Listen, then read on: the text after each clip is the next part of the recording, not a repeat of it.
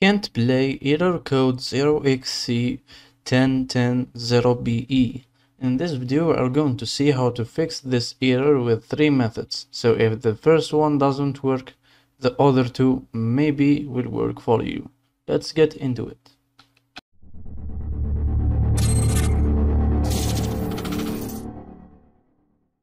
Method 1. Installing AV1 extension. So we go here to the start menu and write Microsoft Store, and we go to Microsoft Store, and now we write here AV1 video extension, and we click this one. Okay, now we click install, and installing is completed.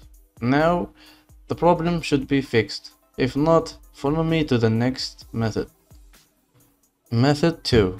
In this method we go on to download HEVC video extension. So all you have to do is to go to Google, search for HEVC video extension download, and then this one appears. It says freecodex.com. You click on that, it takes you to this page, and from this page you click on download, and if you click on download it takes you to this page, and in this page you choose between 2.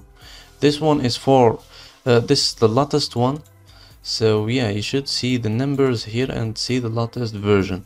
So you have to make sure you download the latest version. So this one is for 64-bit, and if you don't have 64-bit CPU, then you should download this one up here.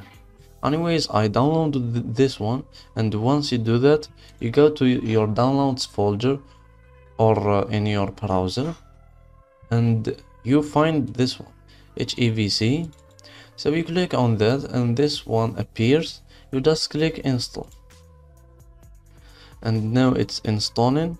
When it's done, the problem should be fixed, and you should play the video that gives you that error.